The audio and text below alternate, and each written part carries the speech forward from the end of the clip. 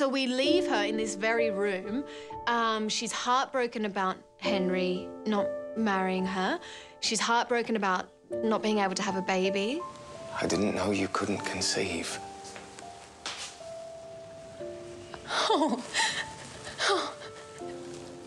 Only one thing has ever made me consider marriage. My own child.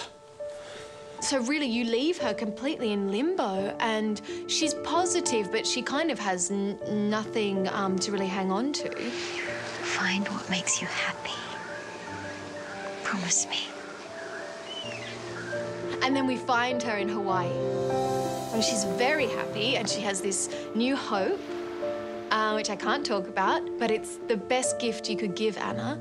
And she's writing, and she's with Livy, and she's in the sun, and all of her costumes became very vibrant and positive. There is that kind of hope to Anna that she'll pull it off, or that she'll find happiness, or she'll in some way get through. She never doubts herself in that way. Her whole world had crumbled, but I always knew she'd be okay.